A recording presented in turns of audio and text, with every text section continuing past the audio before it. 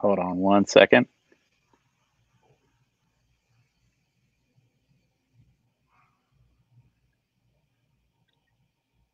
All right, we're live, brother. Right on. How you doing? Doing good. Doing awesome. I like Awesome. the looks like you're up in the woods as well. I am. We're both in the woods right now. I just have a really cool wood background. I'm at home. I figured you're on a green screen. Yeah, I tried to change the background, but then it wants me to, your system here wants me to either log in or sign up. I'm like, I ain't got time. Yeah, no, it's all good. I like your background, and I was trying to get us facing more of the woods, but the sun is like right aside to get a little bit of shade on me, or else I was going to be super bright. But Aaron, so I'm here with Aaron Chapman. You're a branch manager at Security National Mortgage. You're an author of several books, and we're going to talk about the titles in just a second. You're launching this amazing adventure podcast, and we'll talk a little bit about that and what you're doing from a YouTube perspective. But you've also seen like this insane amount of success with mortgages. I mean, you're funding about 100 to 120 loans per month. Mm-hmm. And it's all from primarily focusing on investors. So when you talk about like a niche business, a lot of loan officers don't want to be pigeonholed in one sort of business, but you've just said, you know what, I'm going to double down on investors, and it's really played out very, very well for you. So I want to start off, Aaron, and thank you. I really appreciate you joining us today, because I know if you're funding 100 loans and it's month end, when you hang up with me, you're going to have I don't care how great your process is, you're going to have about 20 calls you got to make when we hang up. So thank you for joining us. Vibrating like crazy as it is right now, man. So this is awesome. So, okay. So first off, I want to talk about the books, because what's crazy is when you and I did the podcast, I went on when we were actually doing the podcast, and I couldn't order them. Like, I went in and ordered on Amazon, and they were legit sold out. So I want to talk, a little bit about that and how you got into the deciding on the names of the books, number one, and then how you ended up writing the book. So tell me a little bit about that and what that's been like. So how it started, well, one, thank you. I appreciate you letting me come on and do the live thing with you, because it's one thing to do a podcast where you can edit it. It's another thing to put somebody like me on here live. So we're live, brother. You leave me a good one, or people are going to be shutting this shit off real fast. So the book situation, it really just, I never thought to become a writer or an author in any sort. I just started hammering out thoughts. One day, some things were running around in my head, so I started punching some stuff down on this Samsung 10.1 tablet I had back in 2012. And it turned into just something that grew to like 370 pages. Well, then after having all of that, I decided, what am I going to do with it? Because it was really just thoughts to give to my kids. I wanted them to have something to refer back to, because I've had, even though in a short life, I've experienced a lot of stuff in a short window of time, just because I've always been active in something. Mm-hmm. Well, then in trying to decide what to do, I was at this event where somebody was talking about being an author. So I asked him, how do you go about that? And he gave me the name of somebody who was actually Tony Robbins' assistant for like 8 years. Oh, and nice. She's written a lot of books. So I connected with her. And what was cool is when I called the number, she answers, and she's like, and we got to talking. She goes, I'll just tell you, she goes, I never answer this phone. She goes, I have stopped to do that. She goes, for me to pick this up when you're on this, she goes, there's something we're going to do that's going to be cool. So I went from there. I sent them the manuscript, and she and her number one person on her team read it, and came back to me. And they said, hey, you sitting down? I'm like, yeah. They said, let me tell you, we read it. The content's good, but nobody gives a shit. It's like, you need to write something people are going to care about before they will care about this. I'm like, well, what the heck is that? They said, well, tell us your story. So start sharing things with them. And then it got to a point where I ended up going out to a lake house in Olympia, Washington, sitting in the lake house with her and just knocking out 2 days of verbal. And then they tried to do kind of like a ghostwriter thing, and it didn't work out. I didn't like it. And in traveling with I was traveling out, I don't know where I was going, dude. I got 1.2 million miles when I'm executive platinum of American Airlines. So I'm constantly traveling before COVID. And at one of the stops, I was in the Admirals Club in Dallas. And I was talking to my brother-in-law. He goes, dude, you should come up with different books that cover different topics. I'm like, Yep. dude, my book already covers different topics. What the problem is I wasn't going real deep in them. I was just touching on the topics, trying to blend it all together. I'm like, hell with this. I'm going to do what he just said. I'm going to take every chapter. I'm going to break it down to the depth of that topic. And then I'm going to wrap that chapter with a cover and ship it out. So, and I got to thinking, I'll do no more than 30 pages. And if I can't get all my thoughts down in 30 pages on that topic, then I ain't doing my job. So yeah. That's really kind of how it all came about. And that's why I decided to break the book into 13 chapters, 13 individual things, and dive real deep into the subjects. And you can't blend them together. They all their own independent book in reality. Well, but that's what makes it really cool, right? Because there's a couple of things that you said there that I want to jump in on. So the first one is, we talk about micro content, right? And like, if you think about, like, you and I did a full podcast, which, by the way, is available on Apple and Spotify. And I'll actually drop the link in the comments at the end of this. But when you do content like that and you have a really good story to tell, then you can pull micro content on it. That's basically what you did with this book. You had this this full book, right? And then you broke it down into 13 chapters, which makes that micro content so much easier to digest and so much easier to, get people to want to engage in it. So I definitely believe, especially in a time where our attention span is far, less greater than it's ever been, having smaller books, to me, just makes all the sense in the world. But then you said something else that really resonated with me, and it's about building content in a way that your kids can see your story later. And that's really the purpose of, I think, a lot of it is like, how cool would it be if you could see your grandfather or your great grandfather hustling and pitching what they were pitching, whatever it was that they were doing for their lives at the time, 100 years from now, right? I mean, that would be something really amazing. And so that the fact that you're creating content in this world and putting it out there for your children, I think is just by far so awesome.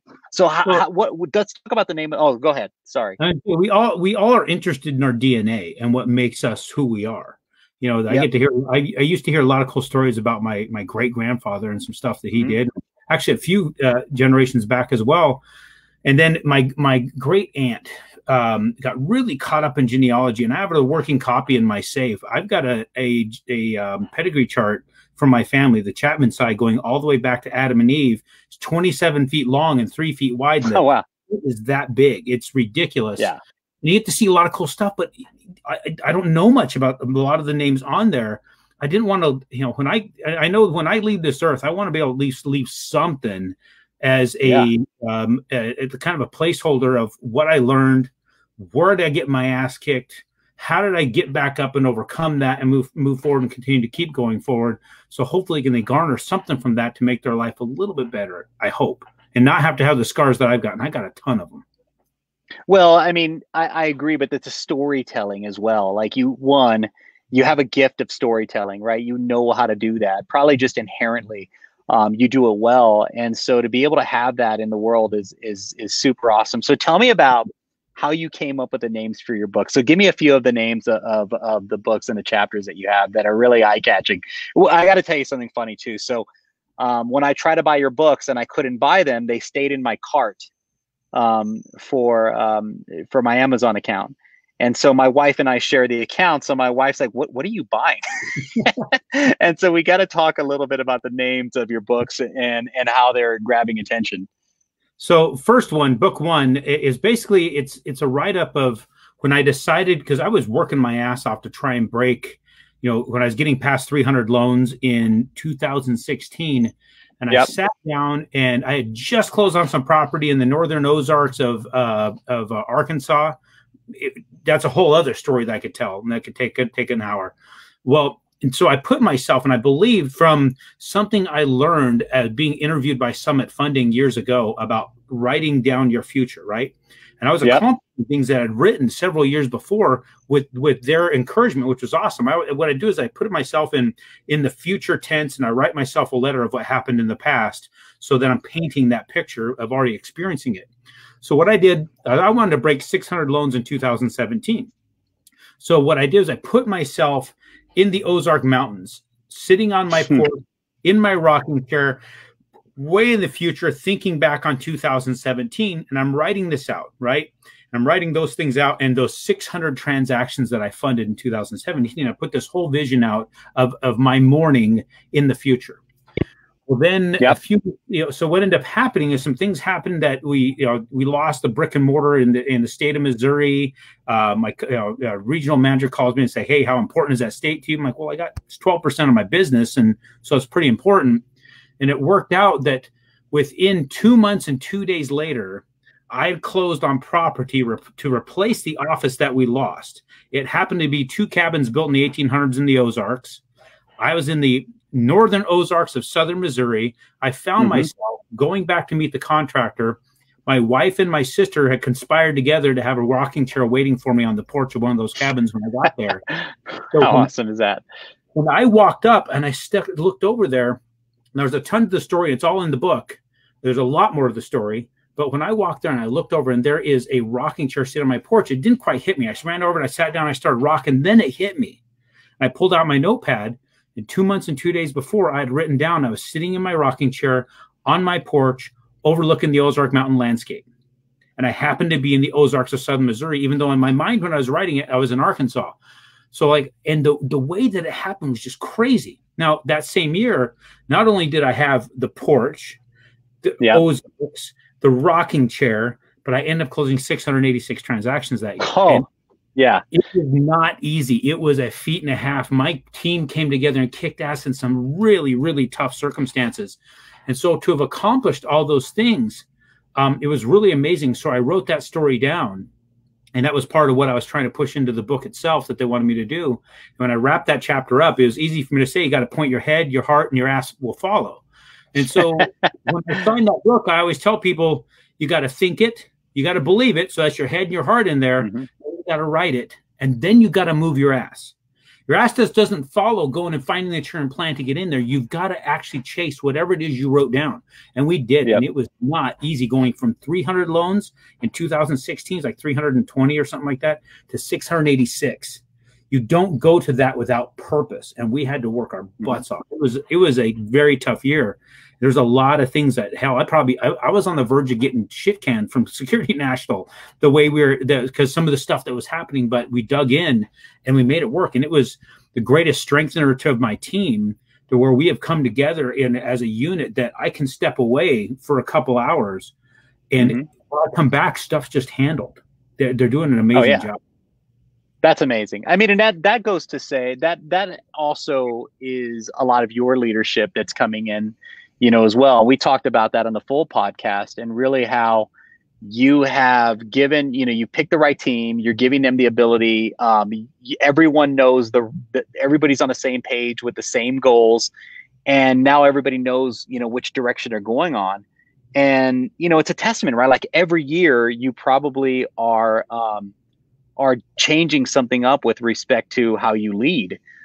So how many people do you have on your team now? I want to say you said like last time, like in the 20s? 26 right now. Wow, dude. Yeah. And then how many deals do you think you'll fund in 2020? And I don't want to jinx you or anything, but how many deals are you? We're approaching 800 right now. So we're going to fund, I'm aiming 1,200. 1,200 loans. So this is amazing, right? Because for any of you who hasn't seen the micro content that I'm building, you and I talked a lot about how you didn't want to conform to the way that, the industry was telling us that we had to conform. And when you kind of shed all of those things, you got the trucker's hat, you put on your what did you say? Were they lizard skin boots? I got their alligator. If I was more flexible, alligator, there you go. I would let you see them if I was flexible enough. So you got your alligator. What's the brand on now? You got some Luke Casey's on? What are you wearing? Oh, no, these are custom made. See, of course they are, Aaron. God damn it! Of course they are. Oh yeah, they're motorcycle boots. Right. So, just jeans, and I wear a Dickies shirt, right? Because they're the most durable the Dickies work shirts. I actually catch hell from the buddy of mine. His name's Joel. He and his partner own Realty Executives here in Phoenix, and he busts my chops all the time. He's like, and he's also on the initiative that we're doing, the YouTube channel. He's like, dude, you wear a $35 shirt He goes, I don't know how many thousands of dollars you got in boots and how many thousands of dollars you got in that watch. He goes, but he goes, you were the weirdest sumbitch I ever met. He goes, that's what makes you work. I love it. So let me check out what kind of watch you sporting. You got is that a Panerai? Today, no, I do Omega. Oh man, I love the Omegas, man. That's a nice watch. So no, Aaron, let's talk about this, what you're doing with YouTube, and because I think you have an amazing story, not only on why you're doing it and how you're telling it, but it sounds like a production nightmare, and you're pulling this off, dude. So let's talk about it. It is a nightmare. So what it was is, since the books came about, right? I'm like, okay, yep. How do I spin off of that? Because I've got 4 of them out, and these first 4, I'll just hit real quick through the titles. Is the second book is the Gratitude: A Practical Application. It is built to explain 2 contrasting accounts within 1 week that really shows that gratitude and the exercise of it is an economy. It creates an economy. It's not just some feeling. It's not this mystical thing between you and God, or if you do it right, God's going to send out the gratitude pinata and rain blessings on you. It doesn't work that way. The other is the third one, quit jerking off. I mean, it's in every sense of the word, right? So it's you're wasting time on every sense of the word. And it's the truth, because people they get caught up and it's just, it's crazy what people. I feel you. And run with somebody. In fact, read the damn book. You'll understand why I put that together like that. And then the last one is Steel Running, and it has to do with the steel chainsaw thing and why I wear the hat. Yeah. And it's got a picture of my dad standing on front of it holding this chainsaw from the 1960s. It was the first saw he ever bought, and I now have it in my shop. And that thing still runs. It's never been rebuilt. It's just been tuned up. That's it. And that sumbitch still runs. And that's the point, is that you've got to be the type, and you've got to be also everything that you purchase, everything that you do, you've got to be that will continue to be reliable. Reliability is what we're lacking a lot of in the world today. And so, in my opinion, the steel chainsaw is the greatest, most powerful, coolest hand tool ever created, but it's also the most dangerous. You misuse it for a second, it will kill you. People have lost their life just doing a remedial job and getting themselves and getting out of their control. So the reason I wear the hat is because it reminds me every single day that the most elegant, most useful, and most powerful tool ever known to man is the human mind, but it's also the most dangerous. If we misuse it for a moment, it will kill you. It will destroy you. It will completely eliminate any potential for growth. So people have to be very conscious about where they're letting their thoughts wander on a minute-by-minute basis, and be purposeful with their thoughts. And so when this goes in my head, it makes me purposeful. It reminds me every single day. So nobody gives me any shit. When I go to meetings where I'm sitting in the boardroom of the company with a steel chainsaw hat. I've seen you. CEO of the company asking me about the beard. He's like, so tell me about this, because it's a little bit weird. And I explained where it came from, right? I woke up in the hospital with a beard, right? And so I left it until I learned how to walk again. And nobody gives me shit about that either, right? So it's what Aaron Chapman is. So now building those books out, having that, it's okay. So it's one thing to have the books. It's another thing to talk about the depth of why they exist, and what I think the world needs to be doing with these ideas. Not that because they're my ideas, they're not my. I mean, these are ages old. These ideas have been around forever. Read your Bible; it's all in there, right? And so I thought, well, there's a lot of great content out there. There's a lot of people that are doing what you're doing. Bringing people on, talking about some really good information to disseminate to the world. And I've been a guest on over 100 podcasts. I've been asked when I'm going to start mine. I got to thinking, I don't want to do a podcast. I want to do something different. So I thought, well, what I'm going to do is I'm going to get together with the people I want to get together with. And I'm going to take them out to places like this, where we're going to go four-wheeling, long-range shooting, bow fishing, fly fishing, really cool stuff. Spend a day getting to know this person, and then have that real deep conversation around the fire at night. And so it is a production nightmare. The first one that I did with my buddy Joel, the one I mentioned earlier, owns Realty Execs. My buddy Floyd, who owns Empire Services West. It's a commercial construction company and restoration company. Another buddy of mine, Clint, who works for AutoNation and runs their shops. And then, of course, Chloe, my camera girl, and then and this guy Chris, who's running the cameras. And then I've got my daughters work for me. They're out there cooking and running stuff for us. So it's a full. So awesome. And it's expensive to run, but Well, it's me goofing off anyway. I get to write it off, and now I get to give good content. I pray it's good content, and we've got one episode out. But the problem of it is the logistics of, cutting this stuff up and releasing it is ridiculous. But dude, like what I do is not on the level that you're doing it on. Like, I mean, I get in an office, right, and I'm doing it like this. You got a camera crew. And, there's light. I mean, how do you get good lighting around a fire pit? So you like all those things you got to think about, and it's nuts, but I can't wait to see it, dude. This is going to be, and by the way, I'm all in when you're ready to do this, man, because I would be super stoked to do this with you. You're definitely coming on that, because I love to sit and just have that chat with you, just shoot the shit about life. And it's amazing what you get out of people when the guard is down and they've spent the time with you. But like you said, the lighting is tough. We get the battery operated stuff. I got generators. You can see a generator on this side, attached to the trailer. I've got all that stuff, and stuff doesn't work, right? So, camera, lights go down, cameras go down. You're doubling down on everything. We have double everything. In the air. I got two sets of cameras. I said, what I got? I think I have 5 cameras. This stuff ain't cheap. Wow. $50,000 a camera. It's something. And here's the way I see it. If it all goes to shit, who cares? It's a cool story. You have the life experiences and the stories to tell. And exactly. So, yeah. And by the way, it makes doing what we do fun when you start to do the marketing around it and everything. I got to go back to something you said, because I didn't want it to pass. And I only have you for another 10 minutes. But, the personification, this is what I love about. Okay, well, one of the things I loved about how you not only tell a story, but also how you've branded yourself. And I want to take a quick example. And this is where, like, everybody's always asking themselves, do I have a story? Do I have a brand? Right?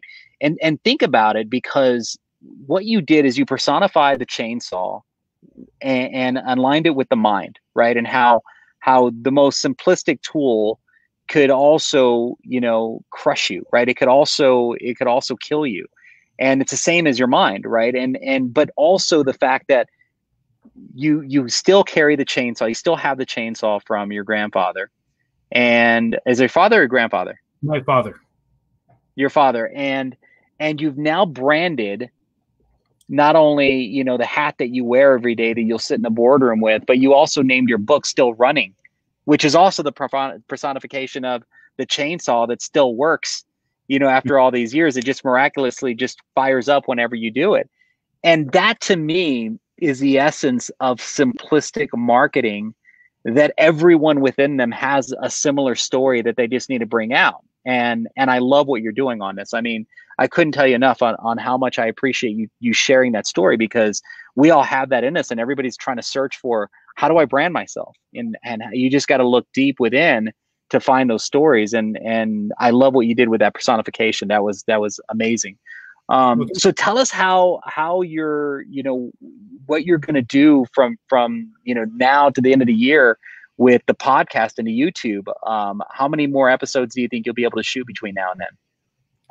So I'm going to be able to shoot another 12. Another 12. Yeah. Wow. So every time we go out, we make sure that there's at least 4 people with us that we're going to have that conversation with. Oh, okay, good. So we have enough Jeeps, have enough stuff. So I'm going to be, at the end of this next month, I'm going to be in northern Missouri on Adam Vinatieri's ranch, hunting with him. We're going to get some time with him, hopefully around the fire, to have a conversation. We're going to have some people coming into Arizona for two other shoots, if you will, and we're going to have different folks in there to interview. And it's just, I think it's the logistics of getting it released is the thing that's kind of the pain in the ass right now, because I think we kind of got it figured out how to get it done, get it to content, but get it now cut up and released is the tougher part. And then, as far as the branding thing, a lot of people are going to still, even after this and any other conversation they hear, they're still going to ask themselves how they brand themselves, especially when you're in an environment like the mortgage industry that tends to tell you where the borders are, and you got to stay within those borders. So they feel that they have a narrow field to walk to brand themselves within this industry. Mm-hmm. And the only thing I can offer anyone is just be so much you that they can't tell that it's anybody but you. Too often we try to pick up what somebody else is doing to see if we can put a little spin on it, and I'm just hoping I'll have some bitch walking around with a braided beard and a Barna hat trying to be the antithesis of Aaron Chapman. It's just not gonna work, guys. You can't do it that way. You got to look back in your heritage, look in your childhood, see what drove you to get to this point, and then wear it on the outside so people can see that what you are on the outside matches the inside. When I first got going in the industry, I had everybody tell me how to look, how to act, how to talk. I was 23 years old. I had to listen to everybody else tell me, and then it wasn't long, and they're all gone. I was left to myself. And I think it's like, well, if that's what it's supposed to be to be successful, why are these bastards all gone? And then I started deciding at some point that, I'm just going to do it my damn way, because there's nobody here to tell me anyway. Nobody is saying anything about it anymore because they're all gone. And that's where it really started to click. And then I shared the story about Jack, and you put that on the clip. Very, very good friend of mine that forced me into a choice. And that to me is probably one of the best things that anybody can ever do to you, is actually force you to decide. And he forced me to decide with an amazing offer. And that's when I had to be forced to decide. And to this day, I still give him a ton of credit. There was a time he called me up. He goes, he saw me in the Scotsman guy. He's like, whoa, look what you did. I'm like, dude, you helped me do that. And he goes, how'd I do that? He goes, I didn't do shit for you. And I was like, yeah, you did. So you made me decide. You actually illuminated that I was not deciding for myself at the time. I give you tons of credit for that. Love the man to death for being willing to put me to that decision. So I'm putting everybody that decision right now. Figure out who the hell you are, and let the whole world know it. And then don't give a damn if somebody doesn't want to do business with you because of how you look. There's a lot of times I walked into places and they'll turn their head and want something. That means, guess what? I don't have to put up with your shit for the next 3-4 months to try and conform to your crap, to just eventually not do business with you anyway. Yes, I totally agree. I totally agree. I mean, that's the name of the game, right? I mean, and it's an empowering. I've worked with a lot of loan officers, and there's always I got literally a bee flying around me, but there's always a changing point that I've seen with loan officers, that when they decide that they're going to be who they want to be, and they're going to not be driven by their referral partners, and that they're going to be who they want to be and offer the service that they can serve, and not be bullied by someone else, their business just explodes. Because when you're new to the game, you want to say yes to everything. Yes, I could do it. Yes, I could do it. Yes, I could do it. And when you realize that you don't have to say yes to everything, it's weird how everything changes. Because not only you and I talked about vulnerability, but not only how it's okay to be vulnerable, to say I can't do it or I can't meet that expectation. People are like, okay, cool. That usually they'll continue down the path with you. But I have seen a lot of times that they're cool with the expectation if they know what it is. That's it. But people will push the envelope, and it's in human nature to do that as well, And so I want to talk about, before we have to drop, how, what would you say, Aaron, to, for loan officers that are going to watch this? A lot of them are curious. How does a guy do 100 loans a month? And, specifically with one market, what is your value proposition to investors? Well, for as a one, loan officer, it's going to be a few different things. One is coming to that decision that I can't be everything to everybody, because I figured out that when I tried to be everything to everyone, I become nothing to no one. Nobody cares. There you go. When you're trying to fit every box. And so, and then I also decided, man, I absolutely cannot stand doing certain types of loans, working with certain types of borrowers, and working with certain types of so-called referral sources that, like you said, want to badger the shit out of you, even in the middle of the night on Sunday, to say, well, you have docs out. It's the middle of freaking night on Sunday. How do I have docs out? Right. And so it's insanity when you're dealing with certain people. And so that's where I decided that I identify with the real estate investor. And then the other thing of it is you have to dig deep to understand that it's more than just doing a loan. That's why I tell everybody, it's like, when they ask me what makes you different, I'm like, well, one, if you haven't been to my website, you'll figure that out real damn quick, what makes me different. Secondly is, when it comes to the loan process, large banks have proven you the monkey out of a cage, give it a phone and training, it'll close loans. It's not a hard thing to do if you know your product. I just decided to know that product so damn well that if anybody else claims they're the best at that, I'll take Pepsi Challenge against them all day long. And it's not about the loan. It's about the client. It's about what are they going to get out of that. And I actually create clients out of it. I don't just go out there and try and jockey for and compete for loans. No, I create more clients. So I create more investors with understanding mindset of the real estate investor, understanding where the real value of real estate investing is. Somebody wants to tell you interest rate and cash on cash return. I just tell him, go ahead and walk away from that son of a bitch, because he has no clue what the hell he's talking about. I get into economics. I get into the data on inflation. I get into where cash flow is the cherry on top of the sundae. The real value in anything is the leverage of the loan and understanding that. And once I'm done with them, my goal is to tear them down from a consumer spending money and going into debt to now empowering them to become the CEO of a real estate investment firm. And they rely on me to be a member of their board table to give them practical data to make decisions instead of speculation or theory. Yes. The best thing you said right now was it's not about the loan. It's about the individual. Correct. Right. So every investor is different. Every investor has a different need. Every investor has a long-term plan. I may just want to buy one house, right? And you're going to show me how I can buy 5 because I can leverage financing. And that's the difference, right? How much do you want to scale, Chris? How much do you, and to me, you and I went deep on a podcast about that. That's exactly the difference between you and maybe somebody else who's trying to be in the investor game. You have to know what your client wants before you could pitch a loan. Well, that's everything. And that's for everyone. And a lot of my contemporaries and a lot of the loan officers on here, you're going to fall trap to sending the client to do the app before you have the conversation with them.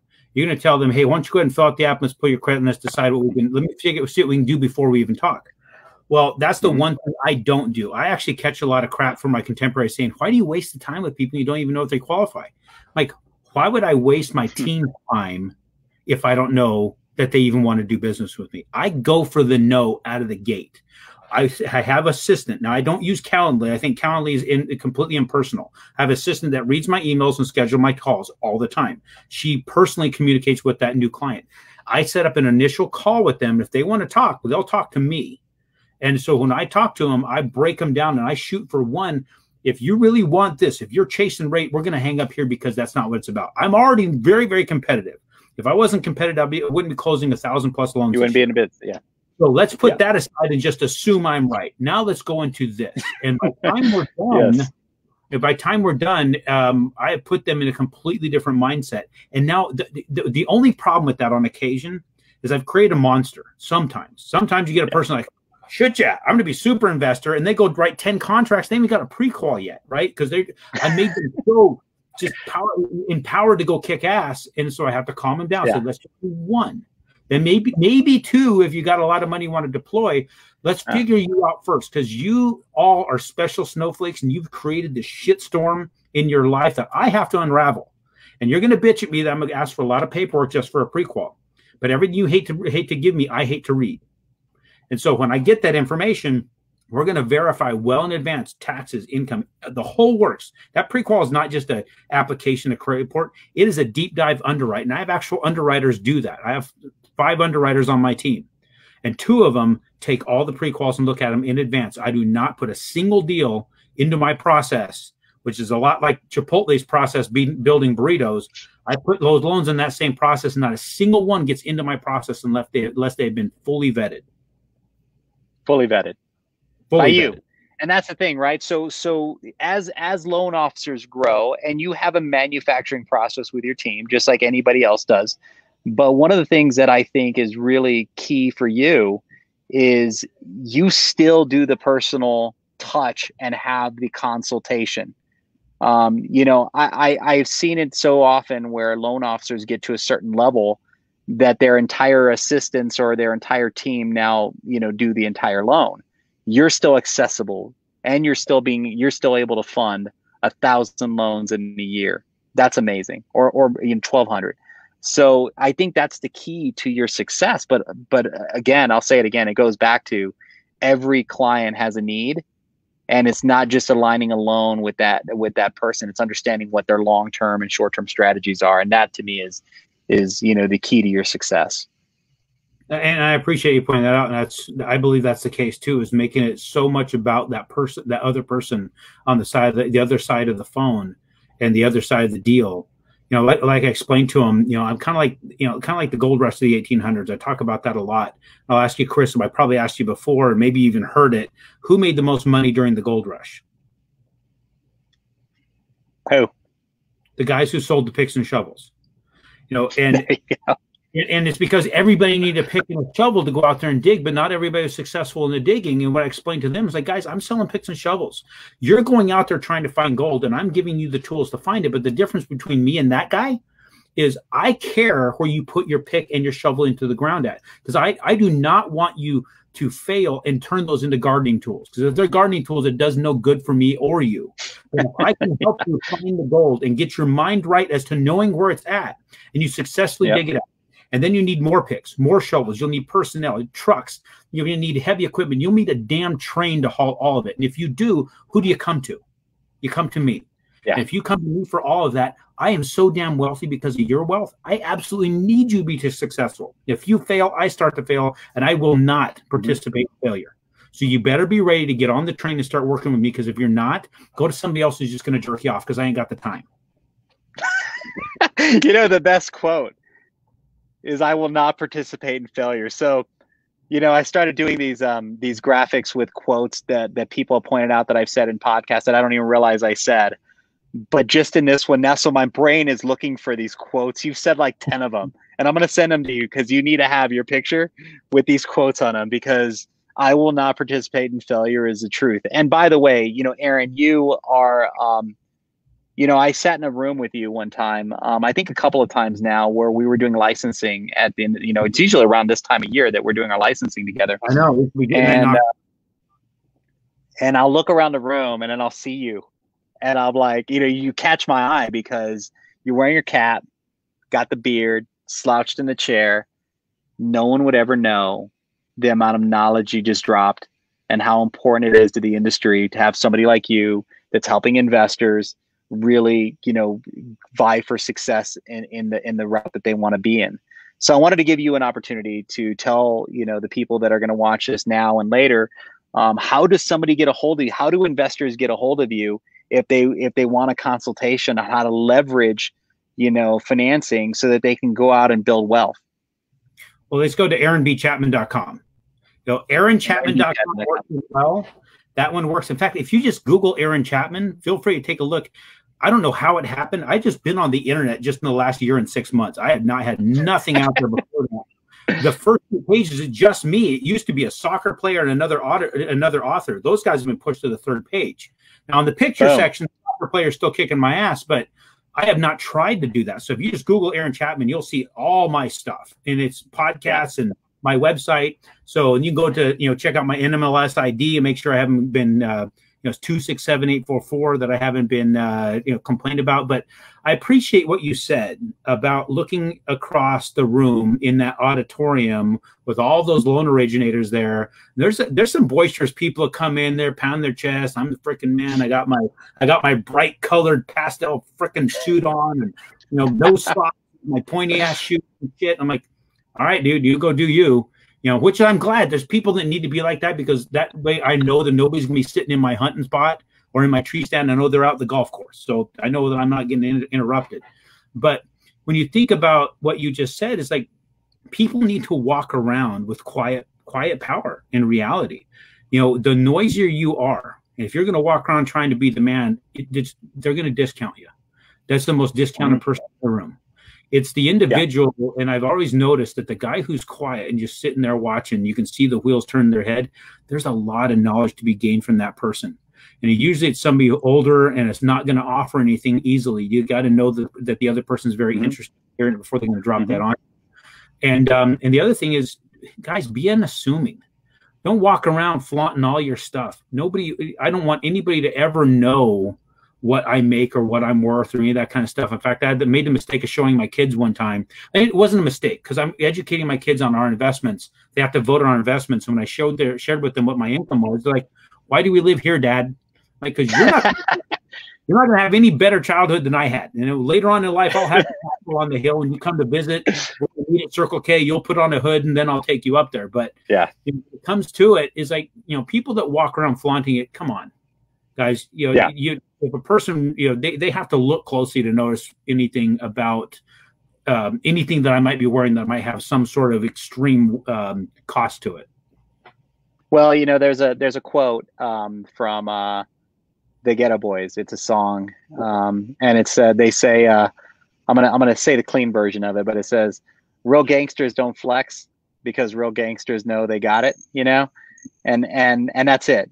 There's no flexing here, right? You'll sit in the room, you're just watching the room, watching what's going on, and no one would know from the outside looking in the amount of knowledge that you have to help them leverage. And so, man, I got to tell you, Aaron, thank you so much for doing this.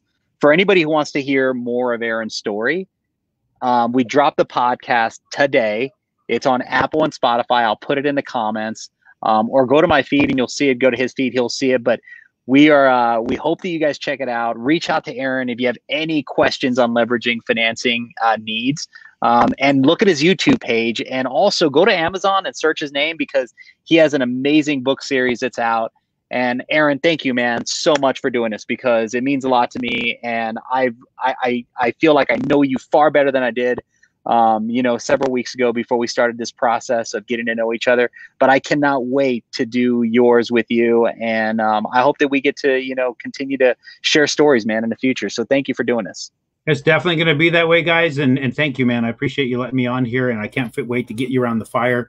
And if you guys have a hard time on Amazon, you can find the QJO Initiative book as in the Quit Jerking Off Initiative is what the book series is, on Barnes & Noble, because they have it sold out of there, it looks like. And yeah. And one last thing, everybody, is like, just know when you want to throw things at people and drop knowledge on them, if you have it, if people don't ask, they can't hear the answer. People have to ask the question first. You just don't start bleeding on somebody unless they ask the question.